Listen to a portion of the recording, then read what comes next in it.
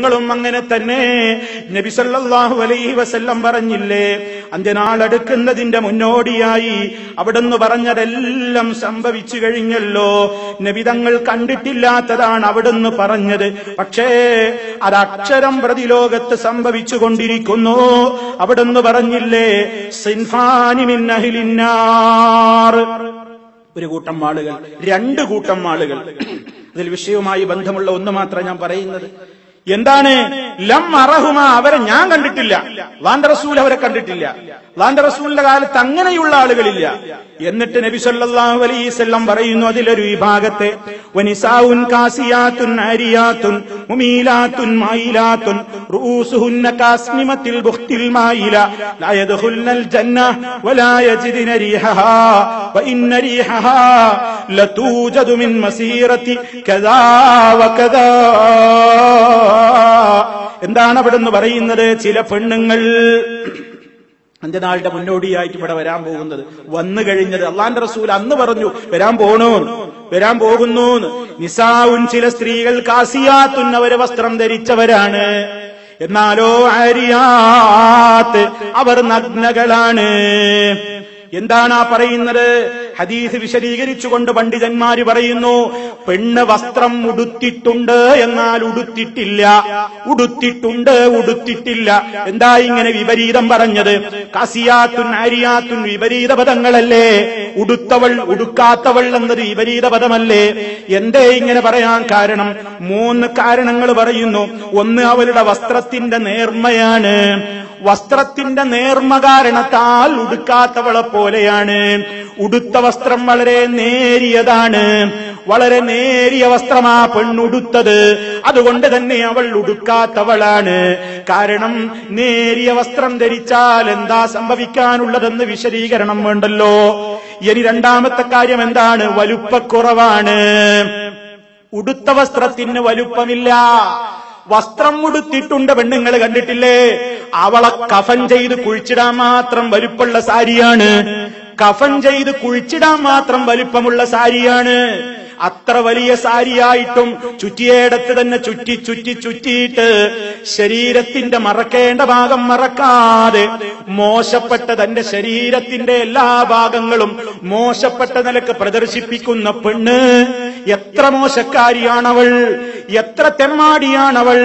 അതുകൊണ്ട് നബി സല്ലല്ലാഹു അലൈഹി വസല്ലം പറഞ്ഞില്ലേ, കാസിയാത്ത്, ഉടുത്തിട്ടുണ്ട് പക്ഷേ ഉടുത്തിട്ടില്ല, വലുപ്പക്കുറവാണ്. അതേ, ആവശ്യത്തിനുള്ള വലുപ്പമില്ല, ഇറക്കമില്ലാത്ത ഡ്രസ്സാണ്. അതല്ലെങ്കിൽ കൈയിറക്കമില്ല, അതല്ലെങ്കിൽ വയറ് കൃത്യമായി മറയുന്ന നിലക്ക് ഇറങ്ങിയിട്ടില്ല, ശരീരം മറയുന്ന നിലക്ക് ഇറക്കമില്ല, കുറിയ വസ്ത്രമാണ്, നേരിയ വസ്ത്രമാണ്. മൂന്നാമത് പണ്ഡിതന്മാര് പറയുന്നത്, ഇടുങ്ങിയ വസ്ത്രമാണ് ഉടുത്തിട്ടുള്ളത്. ഉടുത്തത് ഇടുങ്ങിയ വസ്ത്രമാണ്. അത് ഉടുത്തി എത്ര കട്ടിയുള്ള ഡ്രസ്സാണെങ്കിലും ശരി, ഇടുക്കമുള്ള വസ്ത്രമാണെങ്കിൽ പിന്നെ ഉടുക്കാത്തവളല്ലേ? ശരീരത്തിന്റെ എല്ലാം പുറത്തല്ലേ? എല്ലാം കൃത്യമായി പുറമേക്ക് പ്രകടമാവുകയല്ലേ? അതാ ഇന്ന് ചില സ്ത്രീകൾ അതാ വസ്ത്രം ധരിച്ചിട്ടുണ്ട്, പക്ഷേ ആ വസ്ത്രം മറക്കാൻ പിന്നെയും ഒരു വസ്ത്രം ധരിക്കേണ്ട സ്ഥിതിഗതിയിലേക്ക് ലോകം നകർന്നു പോകുന്നു, നശിച്ചു പോകുന്നു. അത് നബി സല്ലല്ലാഹു അലൈഹി വസല്ലം അവരുടെ വസ്ത്രത്തെക്കുറിച്ച് പറഞ്ഞു. ഇനിയോ മുമീലാത്തുൻ മായിലാത്തുൻ, അവരതാ കൊഞ്ചിക്കുഴയുന്നു, ആകർഷിപ്പിക്കുകയാണ്. നടത്തത്തിൽ പ്രത്യേകമായ നടത്തമാണ്, ആണുങ്ങളെ വശീകരിക്കുന്ന നടത്തമാണ്. അതിന് പ്രത്യേകമായ പ്രേരണ നൽകുന്ന മടമ്പുയർന്ന ചെരിപ്പുകളാണ്, ആ രൂപത്തിലുള്ള ഡ്രസ്സുകളാണ്, അതിനൊത്ത പാദരക്ഷകളാണ്. ഈ നിലക്കഥ മറ്റുള്ള പുരുഷന്മാരുടെ മനസ്സുകളെ ഇങ്ങോട്ട് ചായിപ്പിക്കുന്ന പെണ്ണാണ് മുമീലാത്ത്. പുരുഷ മനസ്സുകളെ ഇങ്ങോട്ട് ചായിപ്പിക്കാൻ, തന്നിലേക്ക് ആകർഷിപ്പിക്കാൻ വേണ്ടി വസ്ത്രമുടുക്കുന്ന, പാദരക്ഷയണിയുന്ന, ആഭരണമണിയുന്ന പെണ്ണാണ് മായിലാത്ത്. അവളുടെ നടത്തം തന്നെയും അങ്ങനെയാണ്. ഇനിയോ അവളുടെ മുടിയുടെ രൂപം എന്താണ്? തലയുടെ കോലം എന്താണ്? റൂസുഹുന്ന കാസ്നിമത്തിൽ ബുഖ്തിൽ മായില. ഒട്ടകത്തിന്റെ പൂഞ്ഞ പോലെ കെട്ടിവെച്ചിരിക്കുന്നു. കണ്ടില്ലേ, ഇന്ന് മുടിയതൊരു ഫാഷനായിട്ട് അതാ തന്റെ മുടിയുടെ ഭംഗി കാണിക്കാൻ, ഉള്ള മുടി കൂടി പെരിപ്പിച്ച് കാണിക്കാൻ വേണ്ടി ഈ അങ്ങാടികളിൽ, മാർക്കറ്റുകളിൽ അതാ വമ്പിച്ച പ്രത്യേകമായ റിബണുകൾ കിട്ടുകയാണ്. ഉള്ള മുടിയൊന്നും വേണ്ട, പക്ഷേ അതങ്ങ് ഫിറ്റ് ചെയ്ത് തട്ടം ധരിച്ചാൽ അതാ ഒട്ടകത്തിന്റെ പൂഞ്ഞ പോലെ നെറുകയിലേക്ക് എത്തി നിൽക്കുന്ന ഒരു കുടുംബ പോലെ അതങ്ങനെ ആട്ടിക്കൊണ്ട് നടക്കുന്ന, അതിൽ പ്രത്യേകമായ ആനന്ദം കണ്ടെത്തുന്ന ആ ഒരു കാലഘട്ടം വരുന്നു എന്നാണ് പറയുന്നത്. അങ്ങനത്തെ കാലഘട്ടം വന്നാൽ ആ സഹോദരിമാരെ കുറിച്ച് ഇസ്ലാം എന്താ പറയുന്നത്? ലാ യദ്ഖുൽനൽ ജന്ന, അവര് സ്വർഗത്തിൽ പ്രവേശിക്കൂല. സ്വർഗത്തിൽ പ്രവേശിക്കാതിരിക്കുക മാത്രമല്ല, വലാ യജിദിന, ആ പെണ്ണുങ്ങൾക്ക് അനുഭവിക്കാൻ പോലും ഭാഗ്യമില്ല. സ്വർഗത്തിന്റെ പരിമളം പോലും ആസ്വദിക്കാൻ അനുവാദമില്ല. വഇന്ന റിഹഹാ, നിശ്ചയം ആ സ്വർഗത്തിന്റെ സുഗന്ധം ലതൂജദു, അത് എത്തിക്കപ്പെടുന്നതാണ് മിൻ മസീറത്തി കദാ വകദാ, എത്രയോ വർഷങ്ങളുടെ വഴിദൂരം അടിച്ചു വീശുന്ന സുഗന്ധമാണ് സ്വർഗത്തിനുള്ളത്. അതിന്റെ 4 അയലത്തേക്ക് പെണ്ണടുപ്പിക്കപ്പെടൂല എന്നാണ് പറയുന്നതെങ്കിൽ, ഓ ഈ ശബ്ദം ശ്രവിക്കുന്ന സഹോദരി, ആ സഹോദരിമാർക്ക് ചെലവിന് കൊടുക്കുന്ന, അവരെ നിയന്ത്രിക്കുന്ന, അവർക്ക് ഡ്രസ്സ് വാങ്ങാൻ കാശ് കൊടുക്കുന്ന, അവർക്ക് വേണ്ട പരിപാലന ചെലവുകൾ വഹിക്കുന്ന ഓ സഹോദരന്മാരെ, അള്ളാഹുവിന്റെ കോടതിയിൽ ഈ പെണ്ണ് നമുക്കെതിരായി വരില്ലേ? നമ്മുടെ പണം കൊണ്ടല്ലേ ചെയ്തത്? ഒരിക്കലും അത്തരക്കാരായ സ്ത്രീകൾക്ക് അല്ലാഹുവിന്റെ റഹ്മത്തില്ലെന്നാണ് നബി സല്ലല്ലാഹു അലൈഹി വസല്ലം അത്തരക്കാരെ കുറിച്ച് പറയുന്നത്. നോക്കൂ, ഇമാം അഹ്മദ് റിപ്പോർട്ട് ചെയ്ത ഹദീസിൽ കാണാം, അത്തരത്തിലുള്ള പെണ്ണുങ്ങളെ നിങ്ങൾ കണ്ടാൽ ഇൽഅനൂഹുന്ന, നിങ്ങൾ അവരെ ശപിക്കണേ. ഫഇന്നഹുന്ന മൽഊനാത്ത്, അവർ ശപിക്കപ്പെട്ടവരാണ്, ശപിക്കപ്പെടേണ്ടവരാണ്.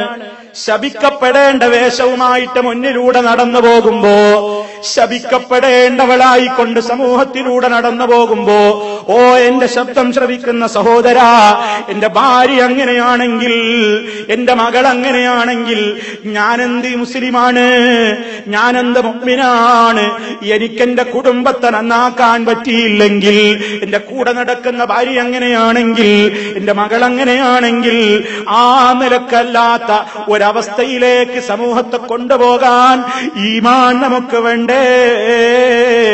ഇത് അതാ ഈ സംഗതിയെ സംബന്ധിച്ച് എത്ര വലിയ മുഅ്ജിസത്തായിട്ടാണ് പണ്ഡിതന്മാരിത് പറയുന്നത്. അല്ലാഹുവിന്റെ റസൂൽ ഈ പ്രവചിച്ച പ്രവചനം, അത് അന്ന് നബി സല്ലല്ലാഹു അലൈഹി വസല്ലമിന്റെ കാലഘട്ടത്തിൽ ഇങ്ങനത്തെ ഡ്രസ്സുകളൊന്നും വന്നിട്ടില്ല. പക്ഷേ എന്നിട്ട് അവിടുന്ന് പറഞ്ഞു, ഇങ്ങനെയാണ് സംഭവിക്കാൻ പോകുന്നത്. ചില ജില്ലകളിലൊക്കെ മുസ്ലിമീങ്ങളെ അമുസ്ലിമീങ്ങളെ തിരിച്ചറിയാൻ കഴിയുന്നില്ല. ഹിന്ദു സ്ത്രീയാണോ മുസ്ലിം സ്ത്രീയാണോ? പലപ്പോഴും ആളൊക്കെ നല്ല ഇസ്ലാഹി ആയിരിക്കും, വേണമെങ്കിൽ KNMന്റെ പ്രസിഡന്റ് ആയിരിക്കും, അല്ലെങ്കിൽ സെക്രട്ടറി ആയിരിക്കും, അല്ലെങ്കിൽ പള്ളി കമ്മിറ്റി മെമ്പർ ആയിരിക്കും. ഭാര്യ പോണ് കണ്ടാൽ, മകള് പോകുന്നത് കണ്ടാൽ അയാൾ പറയും, മൗലവി എന്താ ഇപ്പൊ ചെയ്യാ, നിങ്ങളെ മലപ്പുറത്തൊന്നും ആയില്ല, കോഴിക്കോട്ടൊന്നും ആയില്ല, ഞങ്ങളിവിടെ തൃശ്ശൂര് അല്ലെങ്കിൽ തിരുവനന്തപുരം എന്നൊക്കെ പറഞ്ഞ് ഞങ്ങൾ കുറച്ച് ഫോർവേഡാണ്, എന്താ ഇപ്പൊ ചെയ്യാ? ആരോടോ ഈ പറയുന്നത്? ആരോടായി സംസാരിക്കുന്നത്? ജില്ല നോക്കിയിട്ടാണോ ഇസ്ലാം? ഏത് നോക്കിയിട്ടാ? അള്ളാഹുവിന്റെ ദീന് നോക്കിയിട്ടല്ലേ? മലപ്പുറമായാലും തിരുവനന്തപുരമായാലും എവിടെയാണെങ്കിലും, ഏത് രാജ്യത്തിലാണെങ്കിലും എവിടെയാണെങ്കിലും, മുസ്ലിമേ നമ്മുടെ പെണ്ണ് നാം പറഞ്ഞത് കേൾക്കണ്ടേ, അള്ളാഹു പറഞ്ഞത് കേൾക്കണ്ടേ, അവന്റെ റസൂല് പറഞ്ഞത് കേൾക്കണ്ടേ? അതോ കണ്ടാൽ തന്നെ അവളെ ശപിച്ചോളണം. ഇൽഅനൂഹുന്ന ഫഇന്നഹുന്ന മൽഊനാത്ത്, നിങ്ങൾ അത്തരക്കാരെ ശപിച്ചോളൂ, അവർ ശപിക്കപ്പെടേണ്ടവരാണ്. അങ്ങനെയുള്ള ശാപം വേറികളായിട്ട് സമൂഹത്തിലൂടെ നടക്കുക. എത്ര വലിയ തെറ്റാണ് ആ പെണ്ണ് ചെയ്യുന്നത്? പുരുഷന്റെ മനസ്സിനെ വശീകരിക്കുന്നു, അവന്റെ കണ്ണുകളെ കൊണ്ട് വ്യഭിചരിപ്പിക്കുന്നു, അവന്റെ മോഹങ്ങളെ ഉദ്ദീപിപ്പിക്കുന്നു, അവനിലുള്ള ഇല്ലാത്ത വികാരങ്ങളെ ഇവൾ തൊട്ടുണർത്തുന്നു. ഈ നിലക്കൊക്കെ കാരണമായി മാറുന്നത് തന്റെ ഇടുങ്ങിയ വസ്ത്രധാരണമാണെങ്കിൽ, തന്റെ ഷെയ്പ്പുള്ളൊരു മോഡലിലുള്ള വസ്ത്രധാരണമാണെങ്കിൽ, അതിന് കാരണക്കാരിയാകുന്നുവെങ്കിൽ അള്ളാഹുവിന്റെ അടുക്കൽ പിന്നെ നമ്മുടെ നിസ്കാരം സ്വീകാര്യമാകുമോ, നോമ്പ് സ്വീകാര്യമാകുമോ? കാണുന്ന മുഅ്മിനുകളൊക്കെ നമ്മെ ശപിച്ചിട്ട് പിന്നെ നമ്മളെന്തിനാ ജീവിക്കുന്നത്? മുഅ്മിനുകൾ നമ്മെ കണ്ടാൽ ശപിക്കുന്ന കോലത്തിലാണെങ്കിൽ പിന്നെ എന്തിനാ മുസ്ലിമേ അങ്ങനത്തെ ഒരു ജീവിതം? ഇസ്സത്തുണ്ടോ ആ ജീവിതത്തിന്? അള്ളാഹുവിന്റെ അടുക്കൽ നമുക്ക് ആദരവ് കിട്ടുമോ ആ ജീവിതം കൊണ്ട്? ഒരിക്കലും കിട്ടൂല. അതുകൊണ്ട് അന്ത്യനാളിന്റെ ലക്ഷണമായിട്ട് ഇതിങ്ങനെ ധാരാളമായിട്ട് സമൂഹത്തിൽ വർദ്ധിക്കും.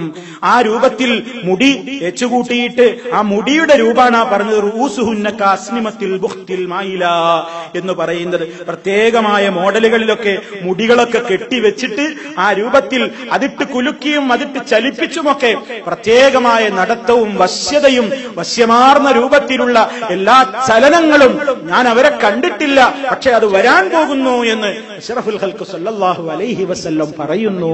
ആ ഒരവസ്ഥ പ്രിയപ്പെട്ട മുസ്ലിമീങ്ങളെ നമ്മുടെ കുടുംബങ്ങളിൽ ഇല്ലാതിരിക്കാൻ, നമ്മുടെ ബന്ധുക്കളിൽ ഇല്ലാതിരിക്കാൻ നാം വളരെയേറെ ശ്രദ്ധയുള്ളവരാകണമെന്നാണ് എനിക്ക് ഈ അവസരത്തിൽ എന്നോടും നിങ്ങളോട് എല്ലാവരോടും ഉണർത്തുവാനുള്ളത്.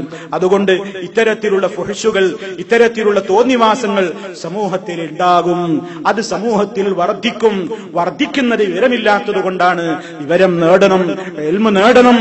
ആ ഒരവസ്ഥ ലോകം ദുഷിക്കും തോറും നാം അതിൽ പെടാതെ കാത്തു സൂക്ഷിക്കണമെന്നതിനാണ് മഹാനായ നമ്മുടെ നേതാവ് ഇതിന്റെ ഗൗരവം നമ്മോട് ഉണർത്തിയിട്ടുള്ളത്. ഇനിയും പ്രിയപ്പെട്ടവരെ, സമൂഹം ദുഷിക്കുന്നതിന്റെ എമ്പാടും പ്രവചനങ്ങൾ റസൂൽ കരീം സല്ലല്ലാഹു അലൈഹി വസല്ലം നടത്തിയിട്ടുണ്ട്. ഇൻഷാ അല്ലാഹ് വരും സന്ദർഭങ്ങളിൽ നമുക്ക് വിശദീകരിക്കാം. അർഹമർ റഹീമീനായ നാഥൻ എല്ലാ വിധത്തിലുള്ള ഫസാദുകളിൽ നിന്നും ഫിത്നകളിൽ നിന്നും നമുക്കും നമ്മുടെ കുടുംബങ്ങൾക്കും എല്ലാം മോചനം നൽകി നമ്മെ എല്ലാവരെയും ശുദ്ധീകരിക്കുമാറാകട്ടെ. റഹ്മർ റഹീമീനിന്റെ എല്ലാ കാരുണ്യങ്ങളും നമ്മിൽ അല്ലാഹു വർഷിക്കുമാറാകട്ടെ. നമ്മിലെ രോഗികൾക്ക് അല്ലാഹു പരിപൂർണമായ ശിഫ നൽകുമാറാകട്ടെ. നമ്മിൽ നിന്ന് മരണപ്പെട്ടു പോയവർക്ക് അല്ലാഹു മഗ്ഫിറത്ത് നൽകി അനുഗ്രഹിക്കുമാറാകട്ടെ.